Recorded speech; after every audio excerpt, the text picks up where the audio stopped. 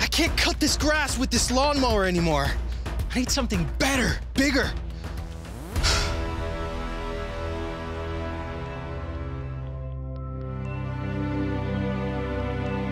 Hey, Jack. There are better options. Come here, and I'll show you.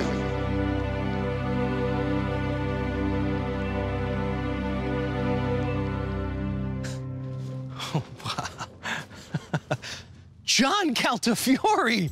Oh, are you real? Oh, I'm real. Oh, so good to see you. John, can you help me? I've been trying to cut the lawn, and that lawnmower I have isn't getting the job done. Absolutely. It all boils down to the size of your lawn and the terrain. If you have half an acre or under, one of these basic push mowers, they're low cost, they can work. But there are other choices. Let's go see.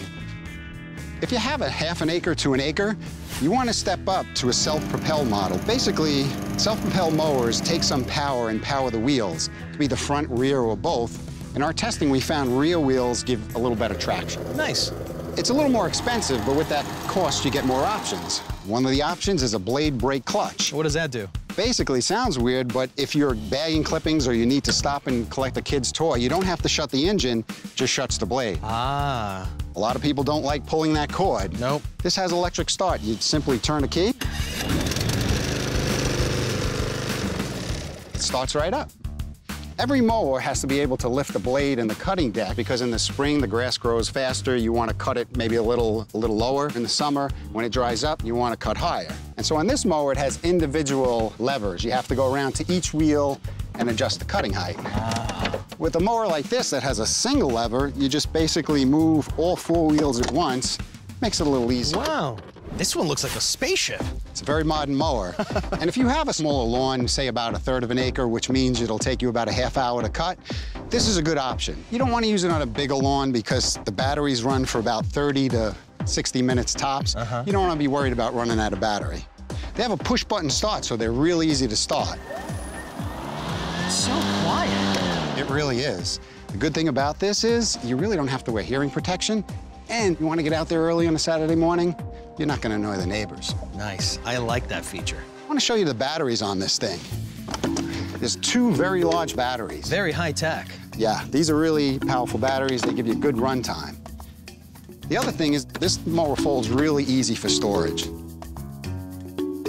Now we're going to lift it.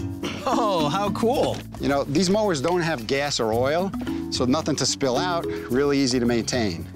You should never touch this unless you take the batteries out or you take the spark plug wire off on gas models. It's very dangerous. This is the blade. Every mower we talked about has a blade. Now, what about cleaning it? Do you have to clean it? You should clean the deck after each use, because if grass builds up on it, it diminishes airflow and it doesn't cut as good. The other thing is you should sharpen the blade. We say usually twice a year. If you have sandy or rocky soil, you may want to do it a little more often. John, this looks like a mini tractor. Yeah, it's a lawn tractor. And if you have an acre of grass or more, you're really going to want to ride. Some of the features on a conventional tractor are the comfortable seat. You may be on this thing for an hour or two, so you want to have a high back, comfortable seat. How it engages the blade. Some models you have to use a lever like this where you just engage it. Some models you just pull a switch. That's a little easier. You want to also look for how easy it is to raise and lower the cutting deck. So I'm assuming something this size needs gasoline. Yeah, absolutely. And with gasoline, you don't want to run out if you're all the way on the other side of your property. Good point. So it's good to have a gauge that you can see right from the sitting position so that you know when you need to go back and get some gas. This is a 0-turn radius mower.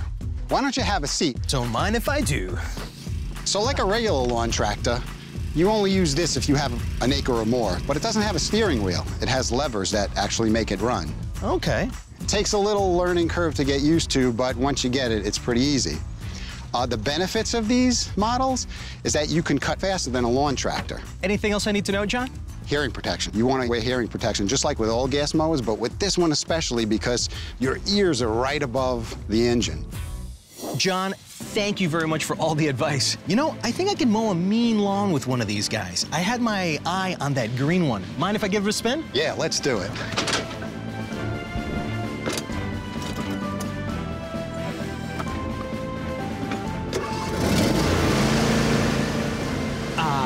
There's no chore too tough when you're driving a mean machine that's right for the job.